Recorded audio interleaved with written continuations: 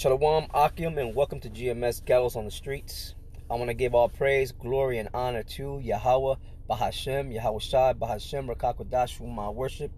Double honors to my elder apostles of Great Millstone who taught me this word in sincerity and in truth, who rule well and are still on the highways and byways, pushing this word to the very end so that they may receive their crowns of salvation.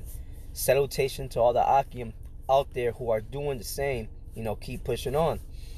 Also, peace and blessings to and salvation to all the families who are believing out there throughout the whole world, who are watching and who believe. May Yahweh Bashem, Yahweh Shai bless you and yours, and save you at the end, to deliver you from that fire to come, that great fire.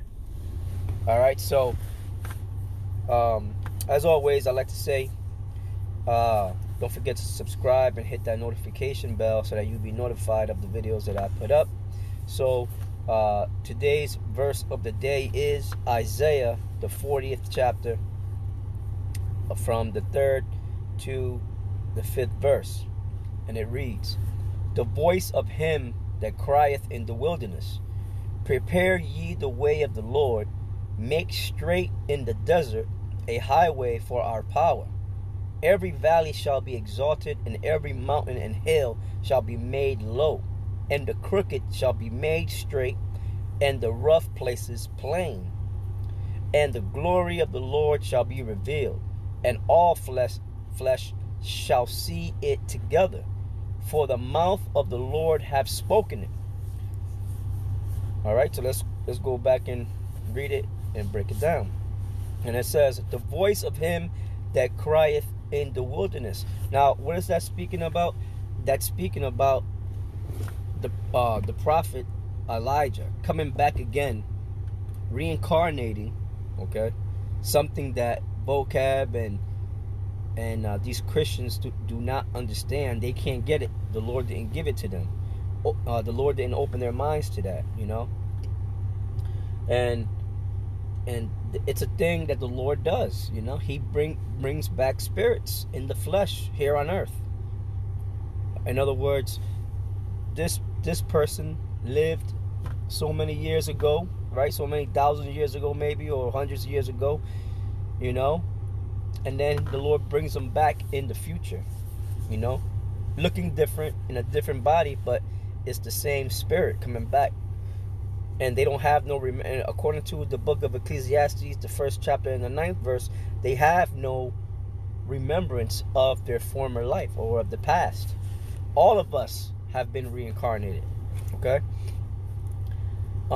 So it says, "The voice of him that crieth in the wilderness," is talking about Elijah coming back again before the great destruction that's about to come, that's about to happen on earth very soon. It says, "Prepare ye the way of the Lord, make straight in the desert a highway of our power." Right? It's talking about this is his job when he comes back. This is what he's to do, to prepare the way, to wake up, to wake up the elect within Israel, man. To let them know that the Lord was coming.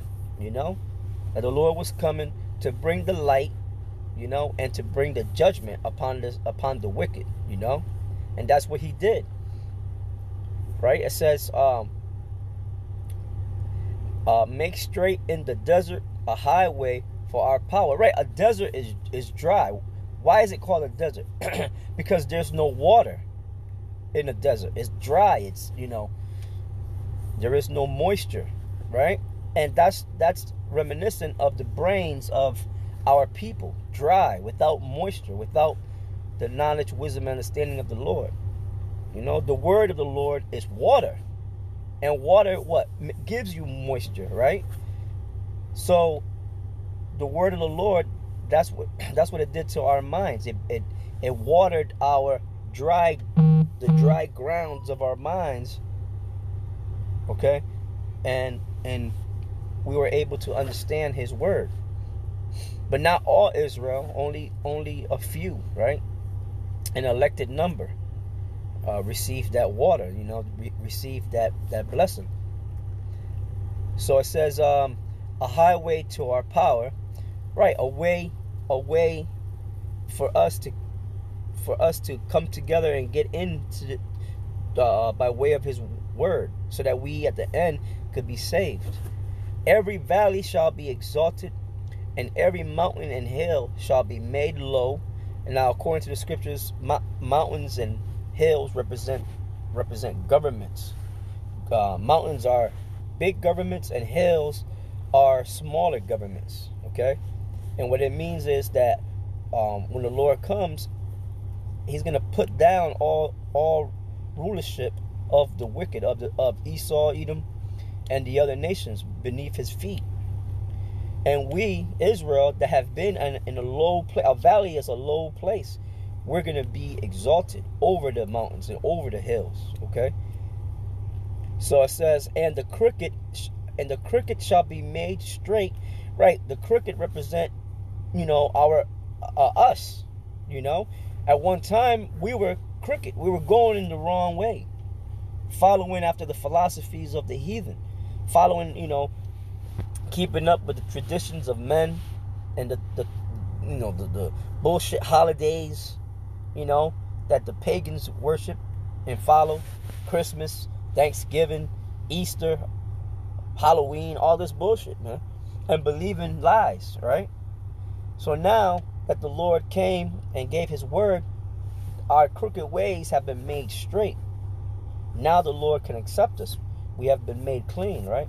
And the rough places plain, and the glory of the Lord shall be revealed. Right? What's the glory of the Lord? It begins with His word, right? Through the Rakak Wadash unto His chosen, and then ultimately him coming with the chariots to deliver His chosen. Okay. And it says, and all flesh shall see it together. Right. All flesh, and it means all flesh. All nations and all peoples will see the deliverance of the chosen of the Heavenly Father. All right. In these last days, they're gonna see the so-called UFOs come down, delivering up the chosen. Okay. Of the nation of Israel. They're gonna see it, man. And it says, for the mouth of the Lord have spoken it. Right. And that's prophecy. All right. This is coming to pass because by way of the word being given to us. But as far as us being delivered and all that, and having power over the nations, that's what we're waiting for. Okay. That's the blessing that the Lord has given us. So now give me a second.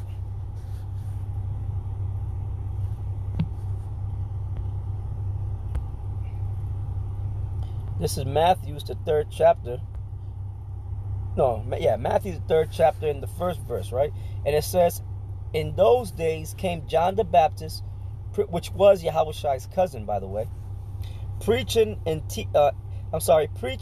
the wilderness of Judea, and saying, repent ye, for the kingdom of heaven is at hand. For this is he that was spoken of by the prophet Isaiah. I just read that, saying, the voice of one crying in the wilderness, prepare ye the way of the Lord. There's only one way to the Lord, or of the Lord. There's not many ways. Okay, make His path straight.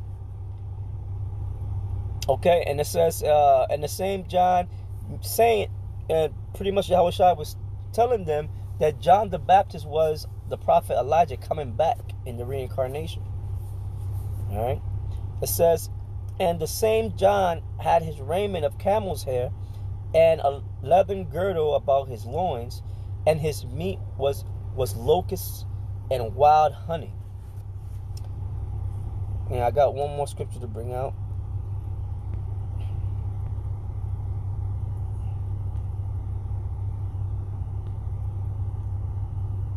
The book of Malachi, the 4th chapter. And let's see if I read through this quick. It says, for behold, the day cometh that shall burn as an oven. And we at GMS, we prophesy that, man. We're like the only camp that prophesied this, man. you know, or push this the most. For behold, the day cometh, which is talking about the thermonuclear missiles being shot off to burn this place with fire. For behold, the day cometh that shall burn as an oven, and all the proud, yea, and all that do wickedly shall be stubble. And the day that cometh shall burn them up, saith the Lord of hosts, that it shall leave them neither root nor branch. But unto you that fear my name shall the Son of Righteousness arise with healing in his wings, and ye shall go forth and grow up as calves of the stall. And ye shall tread down the wicked. Who's the wicked? Esau, Edom is the wicked, right? 2/3 of our people are the wicked. For they shall be ashes under the soles of your feet in the day that I shall do this, right? In other words, the elect is going to be raised up in those so-called UFOs, right, which are the chariots of Israel, and everyone under us are going to be burned up by that fire.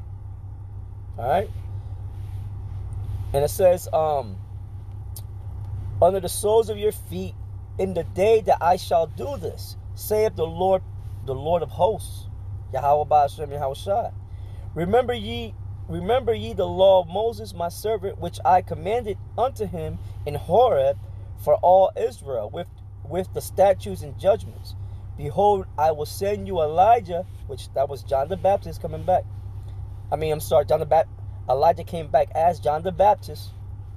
Okay? Behold, I will send you Elijah the prophet before the coming of the great and dreadful day of the Lord, and he shall turn the heart of the fathers to the children, and the heart of the children to their fathers, lest I come and smite the earth with a curse. And the curse that the Lord's going to smite the earth with is the thermonuclear missiles. So with that, I'm going to sign off right there. Hopefully that was an edifying lesson. Until the next one, Shalawam.